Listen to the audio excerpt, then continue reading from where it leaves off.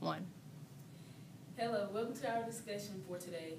My name is Dorsica Davis. We are discussing who is the best female athlete of all time. Here to discuss this topic with me is Maike, Beule, Charissa, and me.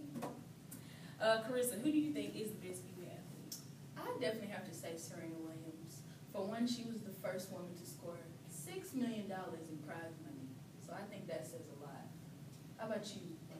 I totally agree with you, and I think it's not only her success on the field, but also her achievements off the field that make her an outstanding athlete.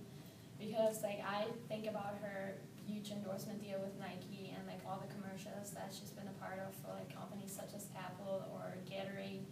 And yeah, she's made about $15 to $20 million every year outside of tennis. So she's really known all over the world, and I think that makes her a great athlete all over. What do you think, Dorsica?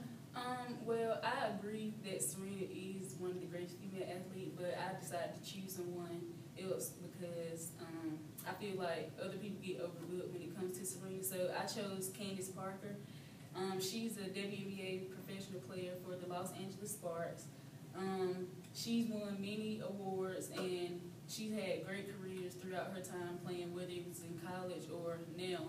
And she also won the 2008 Best Female Athlete of the Year, so I thought it was pretty good as well. And she was also the second woman to dunk after she was drafted in the WNBA in 2008, and she was also the first draft pick. So I think she's a great overall athlete to choose as far as being one of the best as well. So I think that's really great because there are a lot of great athletes, great female athletes all over the world.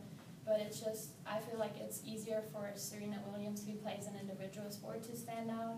And the WNBA is not as much watched all over the world than it's just watched in the US, so they don't get as much attention, I feel like. So, yeah.